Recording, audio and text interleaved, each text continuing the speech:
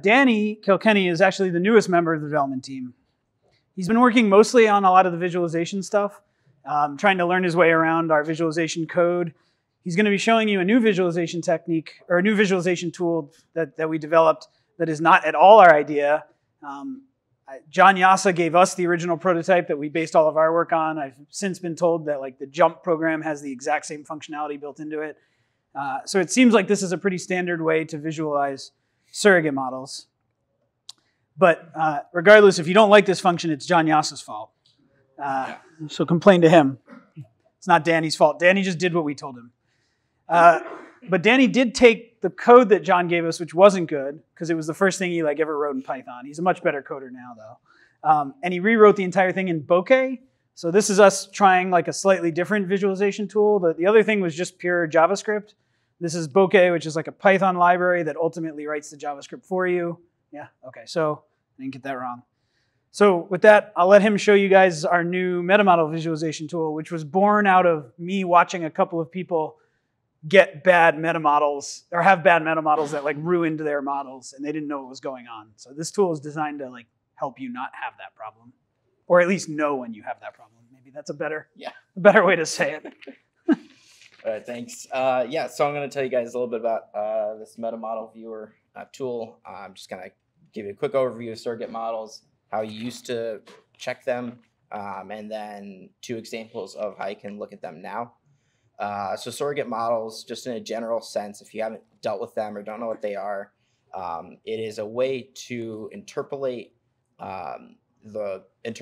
values between known data points. So if you've gone out and gotten, let's just say, atmospheric conditions at 1,000 feet, 2,000 feet, 3,000 feet, something like that, you might want to know what my atmospheric conditions might be at 1,500 or 2,500 feet. So using surrogate models, you can make predictions, or you can make predictions, estimates of what those conditions might be in the in-between points.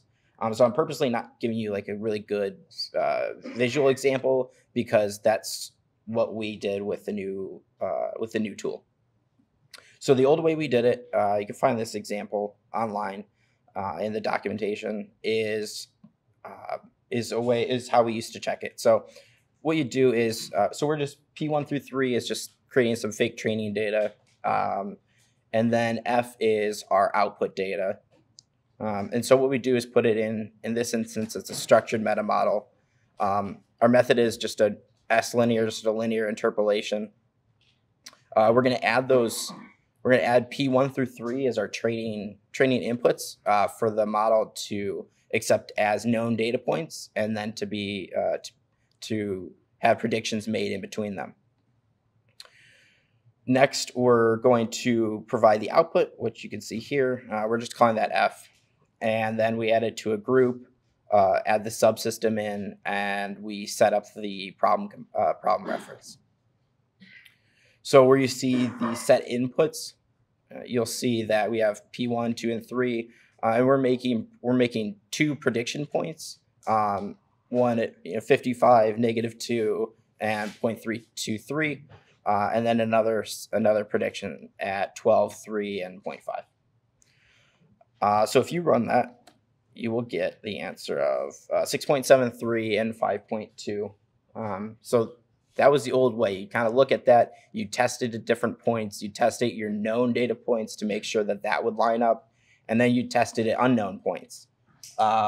And so you kind of have to just get a mental image of whether you thought your surrogate model was fitting or not. And so that isn't a very effective way to check out models. So luckily, we can move into a structured example. So this is all made up data. It's kind of like, whose line is it anyway? Data's all made up and points don't matter. But our examples here, we have lens space from 100 to 600, and the second is 0 to 15,000 feet. The T data would be our output data. With a structured meta model, you have to give it a grid of data. It can't be random points. It has to be a X by X grid. So in this case, it's a 7 by 7 grid.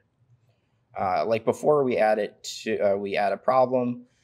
some end-up var comps, add the subsystem, add the input and the output, and we're ready to go. So we're going to move over here to the command line. And so we're going to check out the OpenMDAO commands for view MM. And just to give you an example of what the view MM -H will give you, let me increase the font of that. All right. So all you really need to do is give it a file.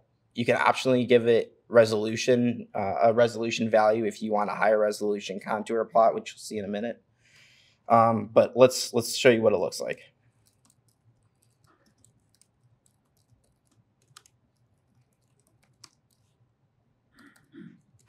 Give it a flag M, or actually, hold on. So this is going to produce an error. It's going to say metamodel wasn't specified. So in my file, we have 2 metamodels. And so this through the command line, it'll actually be able to recognize and determine if you have more than one surrogate model, and then it'll prompt you to choose which one you want to actually view. If you only have one, it'll just automatically default to the one you have and show it to you. So to do that, you give it a -M flag, and then you call out what the name of it is. So in our case, it's just called MM.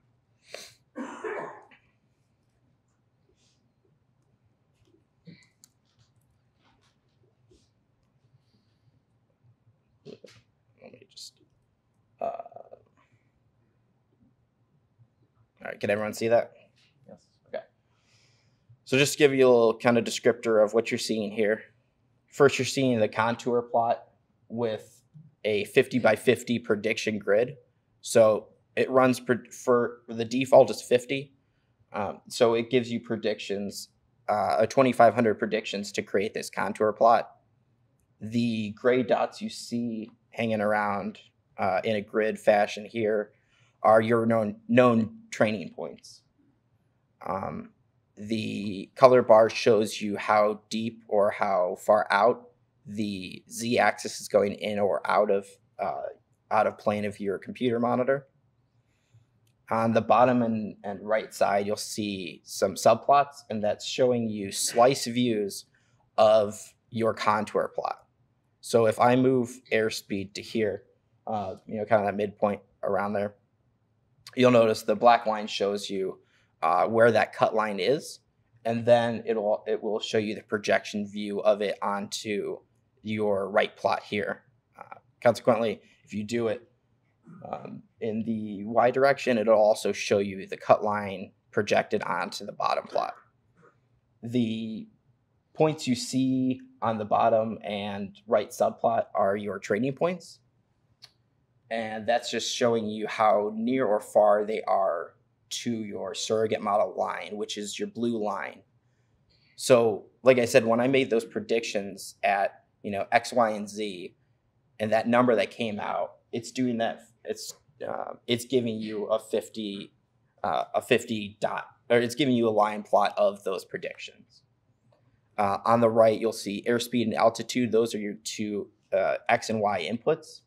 In this case, you can always change those through the drop downs here. You can flip them around in any way, shape, or form you'd like to. Same with output. If you have 2 outputs or 3 outputs, you can change that up as well. So that's getting you the nearest training point?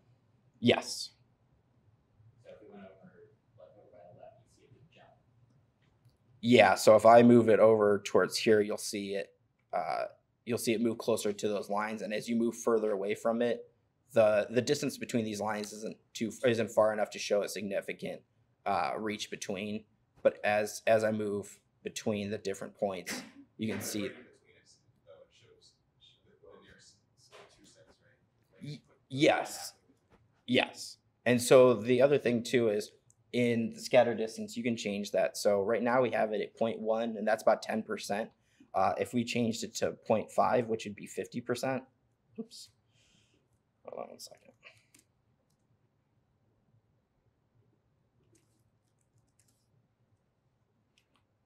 You can see more of your training data. Is there an option to show standard error in percentage or absolute? No. Not right now. Not right now, but that's something we could look into. So just a couple last points on this plot.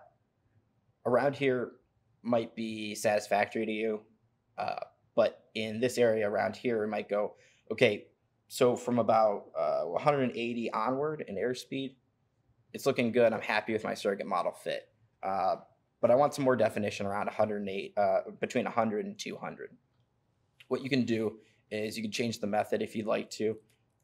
So we have Chemus splines in here as well. So you can change that and rerun it. And you'll get a third order spline fit. But this also gives you a great example of maybe I just need more training data in there. And so we've gone through and collected more training data. I'm going to switch to NM2. And you can see that we did need more training information or more data points at that between 100 and 200 to really define our design or to define our space. So this is a great example of how using our tool can help you view your surrogates and find out maybe I need more training data at those points, or maybe I need a better fit. Maybe I need a third order, second order, first order spline fit. So that's it for the structured meta model. I'm going to show you an example on unstructured meta models. Really only one of the main differences is it can be random data points anywhere in your design space, and it'll show those. So let me bring that up.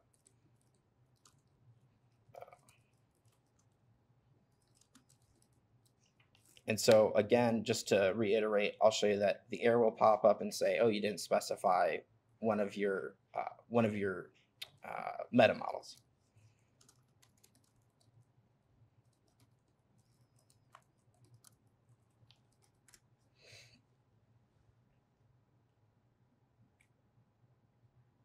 So this data is also courtesy of John Yassa. So appreciate him letting us use this. And this is a great example of how you don't always need a gridded structure of data. While this still kind of could be considered a grid of data, it is random indeed. You could put points anywhere you want to in there, and unstructured will be able to handle it. So right now we're using the nearest neighbors method, or rather default surrogate. And so again, same things apply. Your cut lines can be moved around at any point you want. Your inputs could be changed. So in this case, we could change it to altitude versus alpha. And you might get some crazy value there.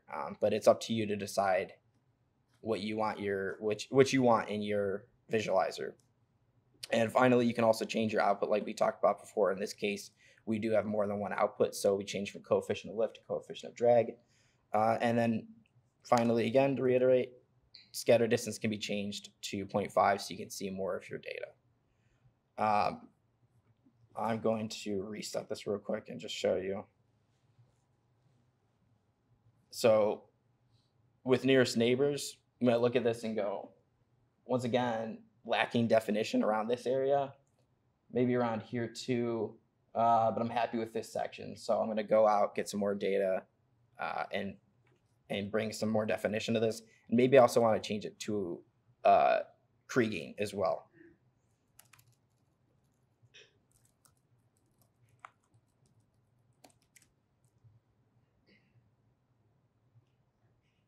So Krieging is the most computationally expensive algorithm in our surrogate list.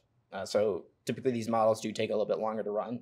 However, they generally will give you a better fit, but that's up to you to determine with your models. So finally, as you can see, that added training data did help give us a more defined visualization of our training data. So ironically enough, I have a question. When you did that -M Krieging, are you like changing the default surrogate? No, so -M those are just the names that I named my surrogate. So I could have named it. Oh, so that file had args in it. Yeah, it was arg parsing. Okay. Yeah, so it could be interp1 and interp2, and that could be your surrogate names. But that's not part of Metamodel Viewer. That was part of the script. So no, so dash M, if you have more than one surrogate model in there, like then you say, so I want it. Oh, I've got You two had names. one that was got it. Yeah, yeah.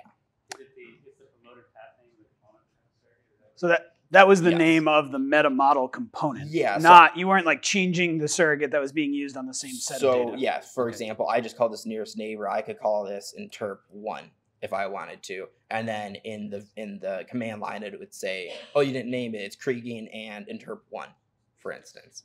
It's whatever the name of that of your. Is it the name of the attribute or the name when you add it to the model? The name of the attribute. Oh, all right. You add the dimensions like wing surface temperature and undulated depth at the wing. The name in the model. Yes, it's whatever training data you have to add to it, it can accept, and it'll whatever you name it in an add input. Or am I misinterpreting? Yeah, Brett disagrees with you. Scroll down a little bit to where you actually add it to the model. It's those names, the add subsystem names, nearest neighbor and Krieging. Okay, sorry. So whatever the attribute name is doesn't matter. It's the model name, the name of the model component. Yeah. You can go up to as many dimensions as you want to, inputs and outputs, as many as you want to. Yeah. Assuming you have enough training data, that's on you. Yes. So like sometimes use validation points, right? Points that aren't used in training. Is that a way to visualize that? Or can you define a secondary set of points so that? Not yet. It's a good idea though. Yeah. Yeah, just looking at the curve doesn't necessarily give you that, but if you can put points you didn't train for and see if they're close to the interpolate. Yeah. No, that's a great idea. We don't have that in there right now, but that's definitely an interesting idea because yeah, that's I think a key thing people would be using this for. Yeah. Does your Krieging calculate the error that you have? No. The Krieging surrogate itself, you're talking about the output there is there, but it's not hooked up to the Metamodel viewer. You're talking about the Krieging computing like the standard deviation of its prediction. The math is in the Krieging surrogate, but it's not hooked. That information is not available to this viewer. Yeah, I'm saying if you could put in the viewer if you wanted to later on, like put up error. We could add something like that, yeah, for non-deterministic models. Have you seen the JMP profilers? We have like a matrix of basically partial derivatives. So all your inputs are on the x-axis, and all your outputs on the y-axis. You can scroll and change the x-axis. I've seen the ones that like ASDL makes and stuff. Yeah. That's really useful not for like design, but for validating your model. Okay. Because as soon as you see a trend that doesn't make sense, when you have 30 inputs and 20 outputs, it's like 600 classes, you see that problem that don't make sense. You know, that's what I hear. So you're thinking you would do something like that just for the surrogate model? Just to validate, that's how we get to validate survey models. Okay. So that would be another way to visualize like all of your like if you had 5 outputs in the component. I've done a survey model, we have 15. Right. Okay. It's interesting. Yeah, so we've tended to use this functionality to like if you have some drag surrogate or something for an aircraft and you're not happy, like one time we were doing like fitting airfoil data and the surrogate dipped to like negative CD. And of course the optimizer found that point, because of course it would. And so like, okay, we figured like, you got to pinpoint some specific area of the surrogate where you're not happy with. But we haven't thought about using this for like rigorous surrogate validation, which is kind of the ideas that you guys have been talking about. But maybe those are good things to add to it, yeah. How long do you take it? Which iteration? I made him do time? it 3 Yeah. times. It's like an OpenMD AO all in one. I don't know, 3-4 weeks. Yeah, about 4 weeks on the final attempt. What happens if how many dimensions does this scale to? As many as you want. I mean that this doesn't have a limit because basically you choose your X and Y axis and then everything else like you just pick a value for and it's like projecting it. How many dimensions you have training data for, that's not my problem. Most I've tried is with like 10. So we just did 10 inputs and I think it was 5 or 6 outputs. But it's all what you, like you said, what you have training data for. But you're always going to just look at a 2D projection and then all the other dimensions you just set the value. Have you considered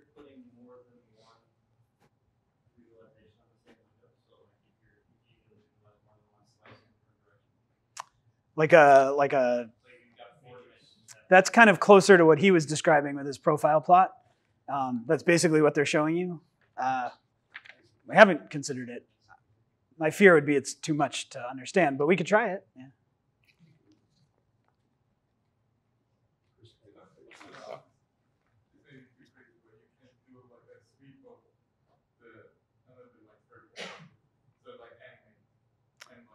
Well, that's basically what you would get if you move that alpha slider there.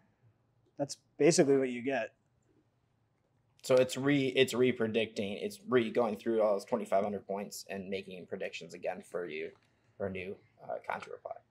So one of the fundamental questions I have for you guys right now, this is actually it's running through a server, right? It's using this bokeh library, but I could make Danny rewrite it a fourth time. So like right now, it sort of pre-computes everything for whatever alpha value you pick, and then as you move that alpha slider, it re-computes the entire thing. And we do that because 2,500 points through a surrogate maybe isn't that many, but those Kriging surrogates are kind of slow. So if we had to pre-compute everything for all the alphas, it's a lot of data. But that means that this could never live in the case recorder and be part of like an offline visualization. This is like an online visualization technique. Would you guys rather that, or would you rather okay, I'll spend some time, like half an hour or whatever, computing a buttload of samples through the surrogate, and then that all goes into a file, which is part of an offline visualization? I actually don't know the right answer to that. I have like a slight personal preference toward like portability of these visualization tools. So Sandy's really bad at making surrogate models, and he needs a lot of help, so he sends me the files, and I quickly can pinpoint. That's useful to me, but that's because I debug a lot of people's models. But maybe you guys would rather just have the online tool and have it be more responsive. I don't need an answer now, but I wanted to sort of put that out there and let you guys postulate it. It's pretty clear what Santiago prefers, responsiveness, but You're gonna find that you're gonna quickly run into cases where it's too much data. Too much data. Yeah, I was gonna say for this kind of application, you're just trying to look at it. I think the on the flutter is pretty complicated for that exact reason. If you try to compute everything after you're in, you get about it. Okay. Do you have a question? Yeah. I'm sorry? Bokeh. Bokeh is the library. Yeah. It's written in Python, Bokeh's library. Yeah. Have you seen WebAssembly? It's basically No, I haven't seen it. arbitrary code in the browser. Like they actually ported the entire Python stack. Oh yeah. JavaScript. Okay. It's WebAssembly. So that's something that people are working on. So are you advocating that we run OpenMDAO in the browser? We did it. Wow. All right. I'm pretty sure that. So the guy that compiled it from Ghana, I'm sure he got it to work. So you can write side by number. Okay. All right. My gut feeling would be that's too much development for us to bite off on, but I wouldn't put that on you guys, but if you guys are interested. okay. Yeah. To save you guys a lot of work, if that material, that data was presented in a format, there's all kinds of visualization tools available. Why reinvent the wheel? Show it offline. I don't know that there's that many good visualization tools that are specifically targeted toward like general understanding of the surrogate model, but I know of a few, but they're not free, so that's a problem. Like Jump is a good one, but there's a good bit of like needing to tie to some of the structures in OpenMDAO. I actually don't know that we could do this in a generic way, but if you have a suggestion for like a really good open source tool that already does all of this and we just have to give it the data, I mean, I'd love to take a look at it.